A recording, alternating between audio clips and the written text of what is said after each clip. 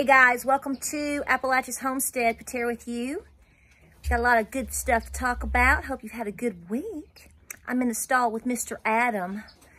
We had a little baby get really sick, and the University of Tennessee has jumped in and helped us out. And you know what?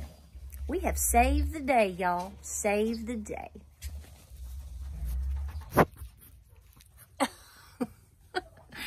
All right, Mr. Adam is eating his breakfast. He's about to get his final treatment.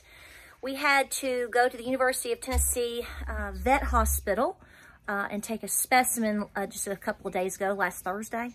And long story short, thank goodness we did, because we had a wonderful vet there help us out, and we tested our poop, runny diarrhea poop. We're not going to make a full video about this, but you really need to be proactive with these goats in particular, any animal, but when they start to separate themselves, or if you see signs of diarrhea, you really want to jump on that, because it doesn't take very long for them to dehydrate. And once they start dehydrating and stop eating, you're on a serious downhill battle or uphill battle. You're going downhill, but you're fighting uphill. It's just like you just can't win. So long story short, they tested the specimen and they didn't find anything but potential coccidiosis eggs. So we initially treated him with some dewormers, as she told us to. Have been doing a lot of therapy with electrolytes and a lot of different things, checking temperature, all of that sort of stuff. And we switched gears. You can switch gears to Albon or Corid, and we did. And we've also been giving B12 shots, because you have to. If you give Corid, you have to supplement also in addition to that because of the thiamine issues. So long story short, we're on the last day of therapy. He is eating, he is giving poopies, he is walking, he's being a normal little goat. We haven't seen any diarrhea in 3 days now. I mean, once we knew what we were dealing with, and once we knew how to do it, which, you know, you can guess. Once you do this after so many years, you can guess, but you may not be right. And we were on the right track from the get-go. So it shows you that if you can get on the right track from the early get-go, you can save the day. Excuse me, Adam. You're not supposed to be eating the turkey food. What are you doing? Looking good, brother. Hi, Katniss. How are you? You like being out? Oh, Tolly. Good job, everybody. Everybody is happy, happy, happy. Hey, girlfriend. Okay, Mr. Adam, we have new developments out here. We have some new feeding stations for all the goaty goats. Yes, yeah, baby. Woo. Sister, Nutball. Hey, I don't think you're taking your job very serious these days, girlfriend. Yeah, that's a big no-no. What? You crazy thing. Tolly, are you helping with the wild one here? No chasing goats. This is gonna be a long road, y'all. Give me that, you silly. So today is the first day of Enoli being on the leash when we come out to the pasture. And yes, it's windy. Oh my gosh. And right now, she's not taking it very serious, but here's why we're doing it. So Miss Enoli has gotten very comfortable with the farm. Okay. And she wants to play. She wants to run. And at times, come here, sister. Okay, let's get real here. Hey. Show everybody you're a serious livestock guardian dog. Can you do that? We want her to be with the goats, but we don't want to be hurting or chasing the goats. We don't want to be play snipping at the goats. This is a major learning curve because she's a puppy. So this is getting her with the goats on, every day, several times a day. But now we have to learn our boundaries. So this is going to be a major curve. and something we're going to be fighting for a while because, you know, we're going to be entering that teenage stage at about 6-7 months, and things can get a little hairy at that time, right?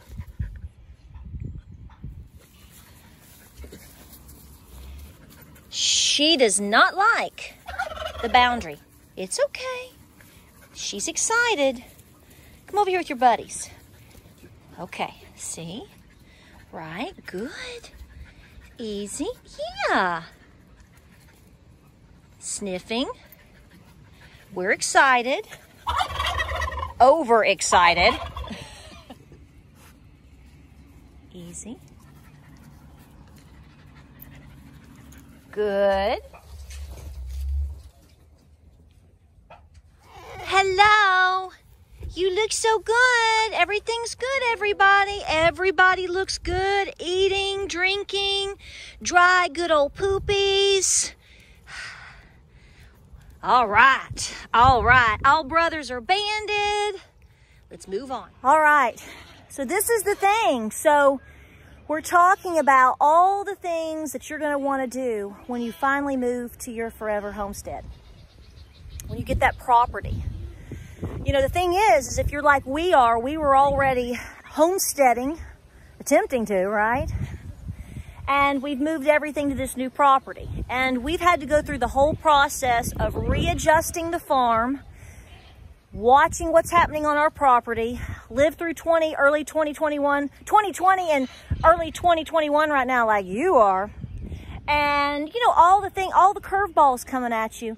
And the thing is I'm putting a lot of pressure on myself. So this video is to kind of talk myself down, and to talk to you about the things that maybe you're going to want to do, the things that like we're trying to do, the timeline of it all, and a reminder that, as they always say, Rome wasn't built in a day. Honey, I think you look good. You're my Viking. That's a pirate. Close enough. So I've always told you from sheer experience that it's going to take you at least a year or two to know what you're going to want to do on your farm, because you have to get used to the land. You especially want to see what happens and how things get affected during each season. And you may not necessarily find that out the first year. The first year may be a really dry year for you. Then the second year rolls around and whoa, lo and behold, it's like a monsoon. And suddenly you've got a pond somewhere that you never suspected you'd ever have a pond. Do you understand what I'm saying? So we're still in the process of sort of figuring some of that out. But the one thing that we do know is we have a spot that was a previous garden spot. Now, I don't think this thing has probably been tilled or gardened or really messed with in at least 10 years.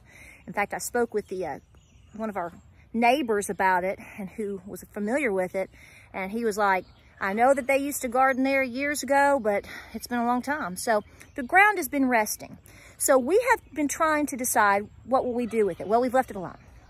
Well, now I will tell you, since y'all think I'm so weird with my visions and my dreams and my whatever, I'm gonna dance like Stevie Nicks in a video. But I'm just gonna be like Stevie Nicks and do some dreams and stuff like that. But I did dream that I am supposed to plant fruit trees in this area 2 nights ago. Don't know how this happened or why this happened. It was very vivid. It was very, very blunt, very wide open, very vivid. I dreamed that we were being told, in a sense I was, to plant fruit trees here. Now, I don't know if it's going to work, but I know when I have a sign or maybe something's telling me to do something, and the Lord works in mysterious ways. So I think we're supposed to utilize our resources and our land as best as we can. And so I think this is what we're going to do. Let's see. Okay, honey, I told him that I had a dream that we are supposed to put fruit trees here. Does that sound normal to you? Mm-hmm.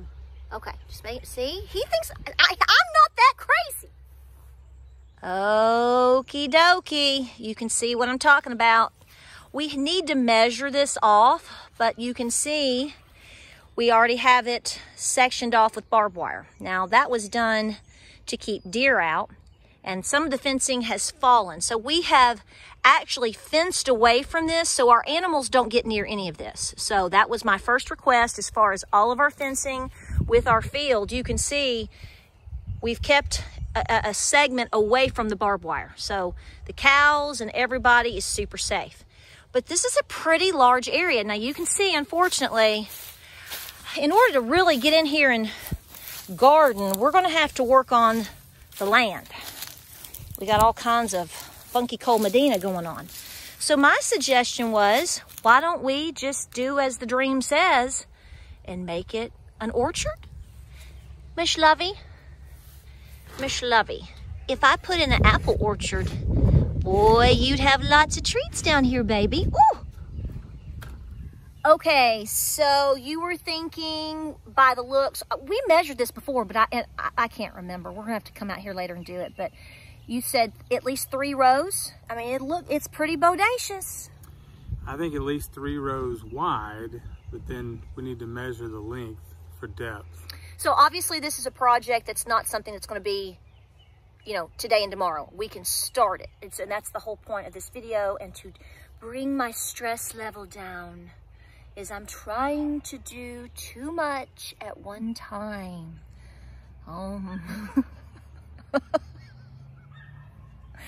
So that's the thing. I have to tell myself, I tell everybody, I have to start, I do this now every day, at least twice a day, and it may get on your nerves. I say, what are the positives of today? What did we get done today? What did we move forward with today? And I have to list them out in my mind because it reminds me that we continue to make progress. Some days are more productive than others or different things, but you know, we're doing this, we got this done or whatever. So how many trees do you think we could start with? Maybe to start, I guess it depends on price, obviously. And what would you be interested in starting with? Well, depending on price, apples and pears, I think, are the 2 basics. Yeah, I don't think I want to do peaches. Peaches are hard here. Yeah. We've had some success with apples already, and we know pears grow good in the area, so that might be a good place to start. So I guess we need to figure all of that out. Mm-hmm. So what? Now don't be shy. Kind of like Burt Reynolds there, honey. And this is more like James Bond for your eyes only. So we have our little doohickey that is more accurate. You're just gonna clod hop it and guess? I'm gonna clod hop it. Okay, here we go.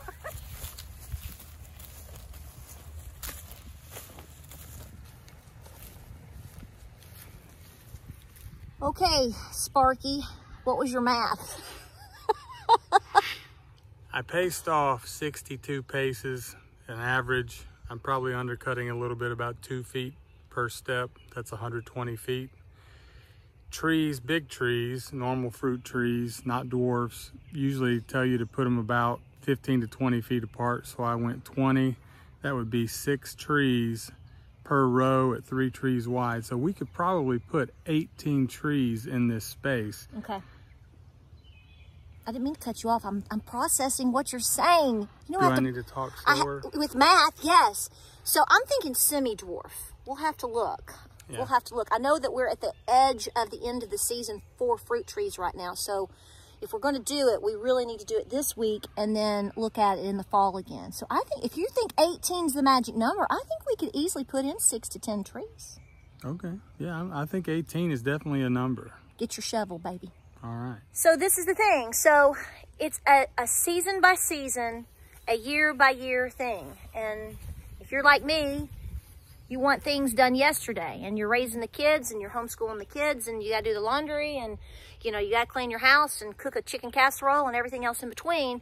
And then you are literally building a homestead. So I'm just really excited that finally we're into the next year. And so now we can start making more decisions and make more changes. You know, this last year, and you'll go through this too.